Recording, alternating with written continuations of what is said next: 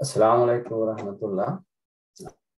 I will explain the meaning of Surah Al-Nasr, a bit of some quick facts, and a lesson learned from Surah Al-Nasr.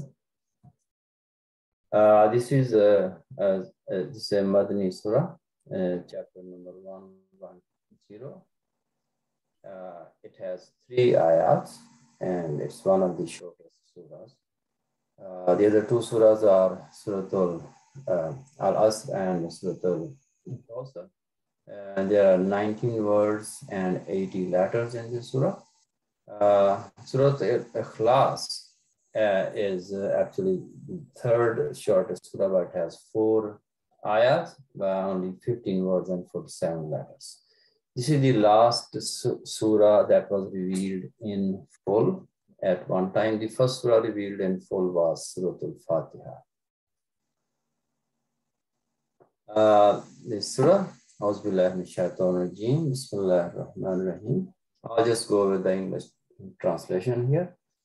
When help of Allah come and the victory, and you see people entering the deen of Allah subhanahu wa ta'ala in large groups,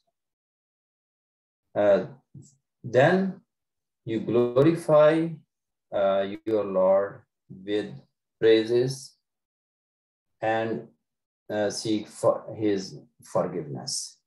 Indeed, he is the most forgiving. When this surah was revealed, all the Sahaba were very happy, except Sayyidina Abbas, the uncle of Prophet Muhammad. He was a bit sad and he cried. When people asked, Sayyidina Abbas said, there's a fine print in this surah that mission of Rasulullah is complete and he will leave us very soon. When Rasulullah said, told this to Sayyidina Fatima that he will be leaving soon, and she cried. But when he told that you will be the one joining me in Jannah from my family, you will be the first one, it made her smile. A bit of historical perspective.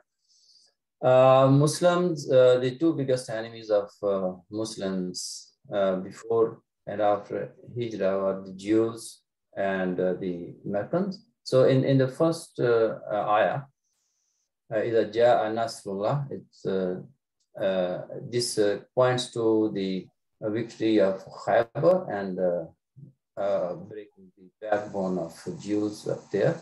And the second, Wal Fatha, points to the Fatih Mubin or Fatah of Mecca. Lots of Arabian tribes in and around Mecca were waiting for, okay, now if Prophet Muhammad prevails, we are going to follow him and we're going to accept his religion, because they were really afraid of Quraysh. So the next ayah, so when after the Fatah of Mecca, people started entering Islam in large groups. That year is also called year of delegations.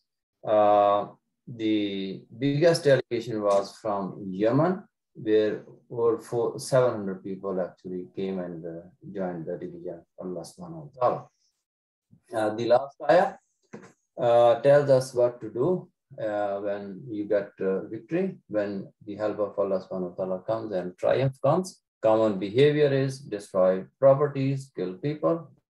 That's these common armies do, but that's not behavior of prophets. So just a couple of examples in Surah Yusuf, ayah 100 and 101. When Sayyidina Yusuf al-Islam was released from prison, he became part of the governors. He called in his parents and his brothers, but never humiliated his brothers and never told him that, okay, what you did to me. In Surah An-Naml, Sulaiman alayhi salam, when one of his companions brought a throne of Bilqis in a flash, so Sayyidina Sulaiman alayhi salam said, praised Allah subhanahu wa ta'ala and thanked him and asked for forgiveness. The behavior of Prophet sallallahu alaihi wasallam and his companions was no different. Prophet sallallahu alaihi wasallam entered on the back of his camel and his head was bowed down. Just remember, this is the city whose people expelled him and sort of persecuted him and plotted for his killing. But he forgave all of them, and this is the only example in humankind where a battle is won without any bloodshed. So by accepting Deen of Allah subhanahu wa ta'ala, the generation of Sahaba was raised, which is unparalleled in standard of greatness, power, and freedom. So whenever the help of Allah, whenever we get any blessing, any success, make sure that we praise to Allah subhanahu wa ta'ala and seek his forgiveness. It's not because of my efforts, it's given to me. Jazakallahu khair.